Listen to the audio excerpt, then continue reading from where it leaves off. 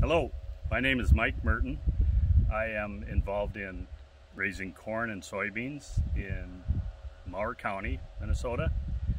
I have a partner and a son and a nephew that works with me in our farming operation.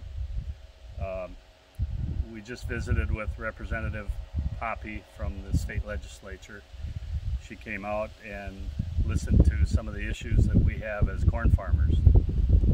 We touched on a number of things that the legislation is helping, and some issues that still need some work, and things that we think can be improved as corn farmers raising corn in Minnesota.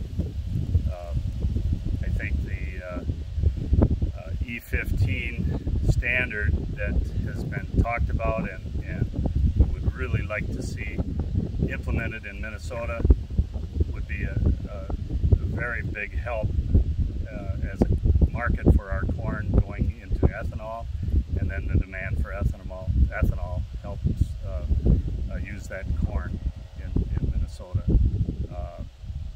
A large portion of our corn crop is used to produce ethanol, and that is an important market for us as corn farmers, but also the industry, the ethanol industry, employs a lot of people. The economic benefit locally is huge, and it also helps the environment. So we've got a lot of advantages to corn-based ethanol, and it is an important market for us.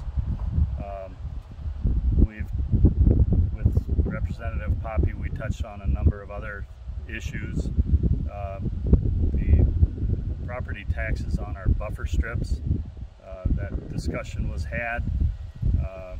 Ever since these buffer strips were put into place and required, we basically took those acres of production and we can no longer produce corn on those acres.